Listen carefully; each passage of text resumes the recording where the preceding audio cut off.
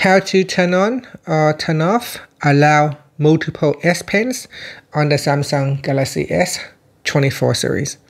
First, tap on the home button to go back to the home screen. From the home screen, swipe down at the top, then tap on the settings icon. Next, we scroll down, then tap on advanced features.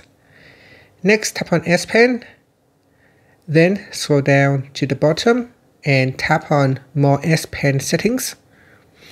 Then in here, tap on allow multiple S Pens. Tap on the toggle button to switch it on or turn it off.